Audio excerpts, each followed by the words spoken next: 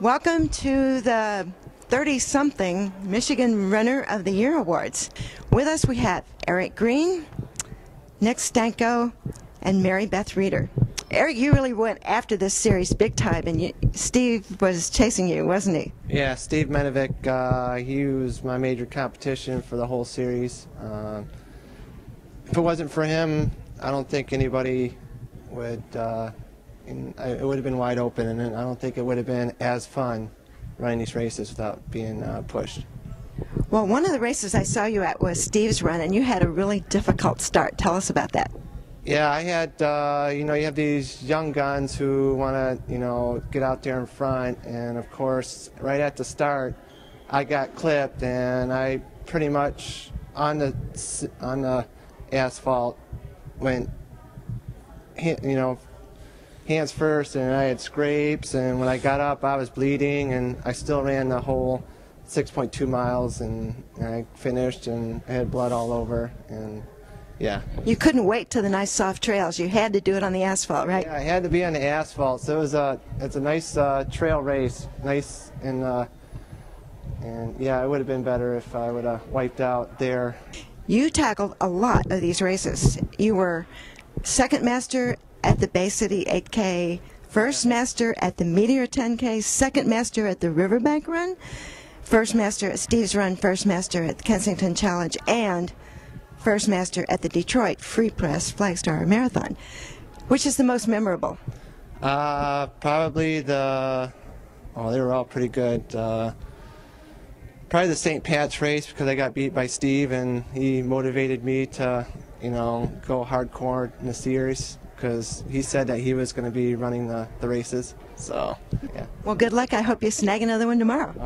So it's going to be tough, but yeah, I think I will. Of course it's tough. All right. Thanks, Eric. Mary Beth, we've seen you run lots of places, and for the race series, it looks like you tackled it deliberately. Some people do and some people don't. You really had a great race at the Riverbank Run. You were the first master at 1:40.46. You were the second master at the Deemer 5K, which is also a really competitive race. And here at the Crim, you were the third master. You had serious competition in all those races. Yeah, those are competitive races. I like the Riverbank because I get away overnight. That's always good with two teenage daughters.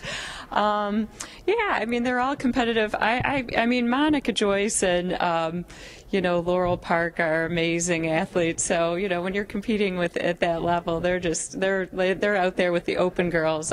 These legs they're getting tired. But, I enjoy going out there to all of those races. They're wonderful. Yeah, so. Well, it was fun seeing you this year at the Club Cross Country Championships in Lexington, Kentucky, and you did, was it 10K, and you said it was short, piece of cake? Oh, God. Something like that?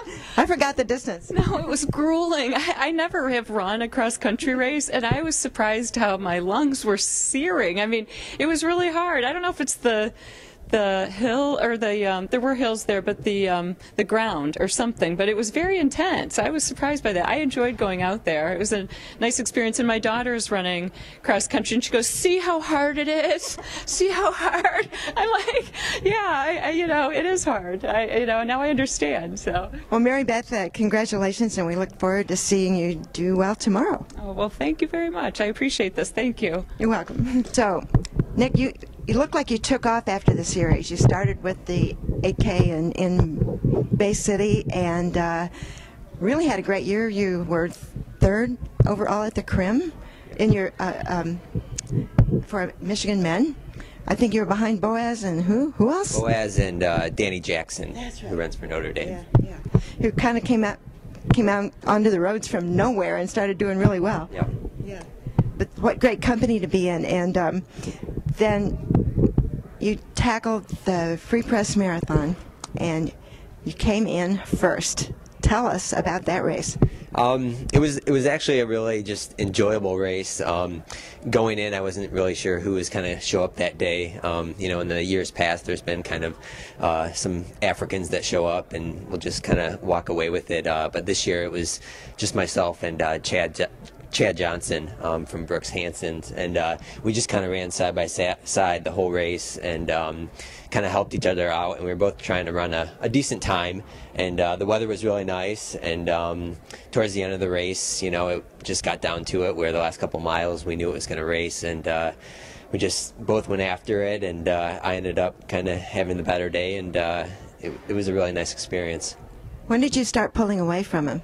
I would say probably around 23, 24 miles. After about, I think, 15, we decided to change leads every mile just to help each other out. And then when I took my turn, I just, you know, felt it was time. And if I had a chance, I had to go then because, you know, Chad's got some pretty good track credentials. So I knew I had to go with a couple miles to go. So what were you thinking that last mile when you had no one in sight in front of you? Really, I guess I was worried I was going to get caught, you know, that something was going to happen, and you just keep on running as hard as you can, and coming down the home stretch probably until the last like 150, you know, that's when I knew I won it, but it definitely took a while to sink in. How did you celebrate? We had family in town. I'm from Wyandotte, Michigan, and so we went back to Wyandotte, and our family was there, and my daughter was there, and so we just got to hang out and enjoy the day. Well, it's always fun to enjoy it after a marathon, isn't it? Yes, definitely. Well, the photo on the cover this year was Nick with the cross-country team in Hazlitt that he coaches. And you're also a teacher there, aren't you? Yes, I teach art at Hazlitt High School, and then my wife and I, my wife Teresa, we coach cross-country, and then I coach track there. One of the reasons I like this picture is any runner has heard so many times, we're tired of it, I'm going to start running when I see people smiling when they run. They always look like they're so sad or so fierce. And, well, of course, people are concentrating, and we understand it. The people who don't run don't. But every single one of those kids is really smiling. How do you do it? I think that's one of the big things about our team is we just try to have a lot of fun. I think it's important. I think if you take running too seriously, you know, sometimes it can backfire. So, you know, when we go to the line with the kids, I'm always trying to joke around. I'm always kind of, you know, teasing the kids, and they're teasing me back. And I think it just lets them run kind of freely and get the most out of the sport. Well, now, I know a lot of coaches run with their team. I don't think very many of them could actually beat everybody on the team. How do you handle that? I run with the kids every now and then, but mainly I'm kind of there coaching because I kind of like to see all the kids and encourage them. And, you know, if I'm running, I'm really just running with one or two kids. So every now and then I'll go with an easy run, but majority of the time I'm on the sideline just kind of being their cheerleader. Well, Nick, we look forward to seeing you coming in the front and high up in that money list at the 10-mile championship tomorrow. Good luck. Great, thank you.